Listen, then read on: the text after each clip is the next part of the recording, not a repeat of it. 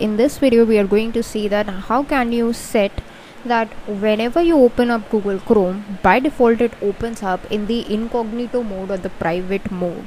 So this is a tricky setting, actually most of a very good setting that you can actually perform onto your computer. The steps are really simple. Let's just dive right into it.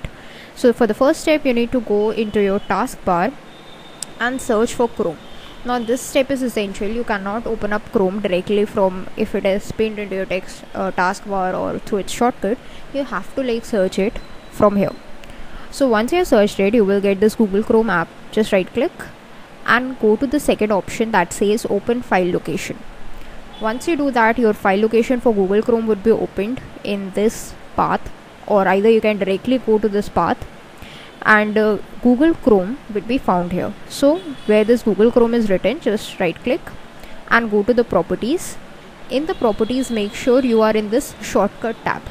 In the shortcut tab, there is something called the target. So nothing you need to change over here. Just click once and press the end key from your keyboard so that you are all the way to the end after the double quotes. Then what you need to type is put a space bar, put a hyphen sign and type in the word Incognito.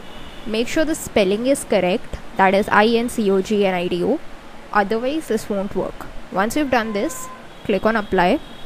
You will get this access denied kind of a thing, so maybe you need to provide administrator permissions. So how do you do that? Just click on this continue button and then click on OK. So now it's done. Want to check it, you can simply just click on Google Chrome over here, and by default you can see it has been opened in the incognito mode like this. So that's the simple step. That's it for this video. Thanks for watching.